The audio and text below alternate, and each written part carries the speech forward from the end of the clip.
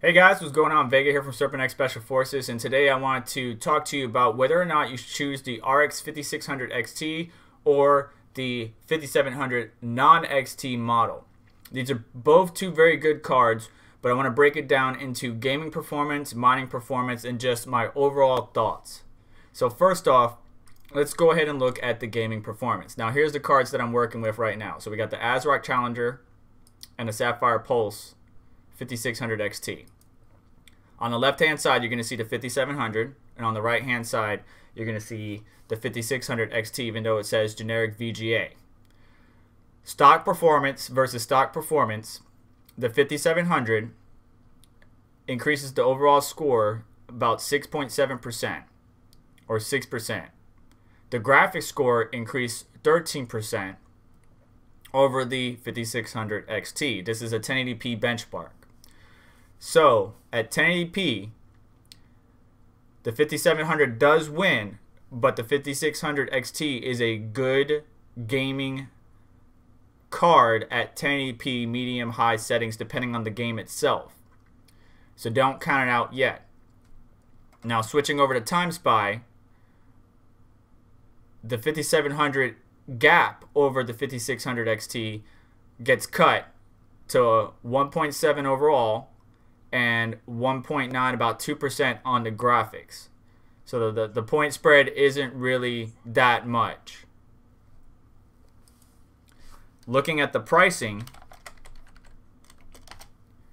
you can get a RX 5600 XT for around $300, either $289 all the way up to $320 depending on the model or variant that you choose.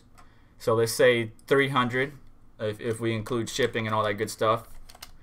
And then the RX 5700 is around $330 to $350, maybe a little bit higher depending on the model or variant you get as well.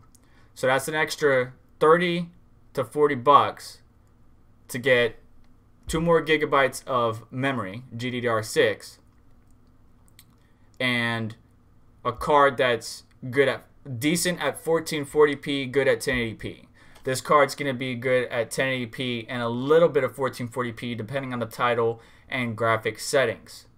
So the question that you're going to need to ask yourself from a gaming perspective is, what are the games you're playing, at what resolution, 1080p or 1440p, and how much is either one of these in your budget? Because if you can go with the 5600 XT and take that extra $40 and put it towards a better motherboard, memory, CPU, or SSD, that might be the better option for you. Now personally, I prefer the 5700 because of one simple fact. When AMD released the 5600 XT, they had to do an immediate VBIOS update because they saw that NVIDIA did the price cuts with the 2060 KO, and while they were intending to originally compete with the 1660 Super, because of what NVIDIA did, it forced them to basically stock out of the box, overclock this guy to its limits, and that's exactly what it is. It's already at its limits. When you get this card and you update the VBIOS, which your manufacturer should provide, it's going to be at the maximum that it could possibly go already. 1820 is the max core, 1860 is the max mem. Using the MorePowerTool is not going to do anything for you. Trying to overclock is going to lock the core to 300 megahertz, and the card is going to be handicapped severely. So don't even bother. It's no point. The 5700, on the other hand, I have plenty of settings or configuration. As you can see here on screen, I got some for Ethereum undervolts, non-XT stable, stock, and then I have what's called Tech Odin.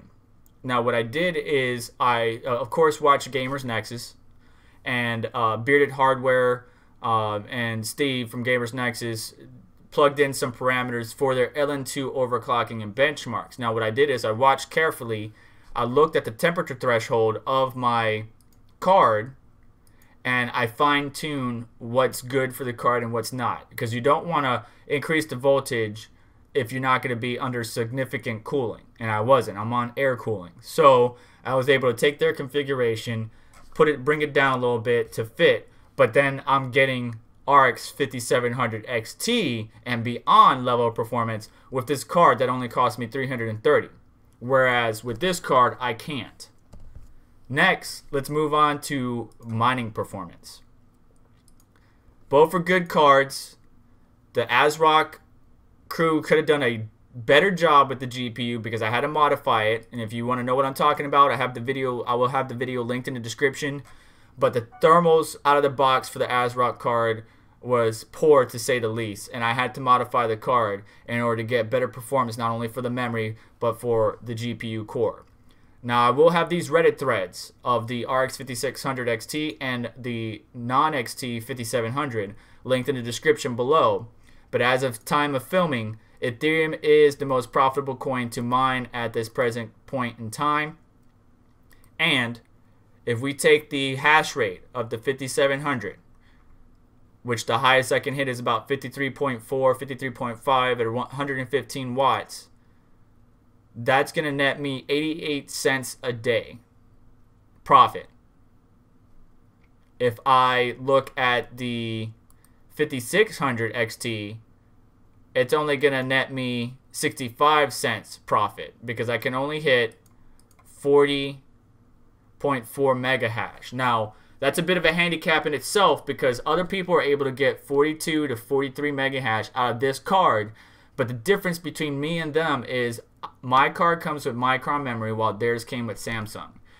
There's no way to tell when you buy into these cards that what memory it comes with, unfortunately.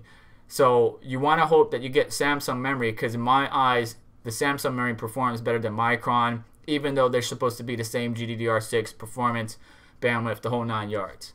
Mining aspect, this card will not go above 40.4, 40.6.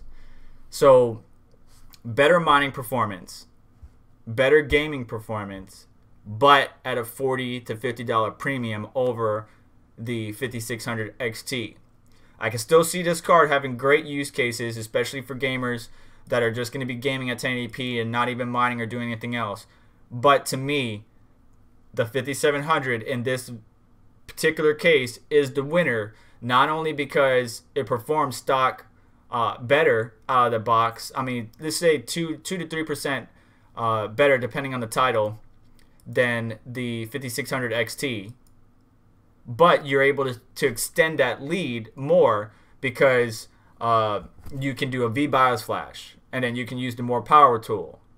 Whereas you can do a VBIOS flash on this, but you're still going to be limited by the same software limitations AMD had placed to lock the card from being overclocked beyond what they had set. Whereas this one, the only thing that's holding you back is your thermal limits. So your GPU hotspot, your VRMs, your memory, all that good stuff.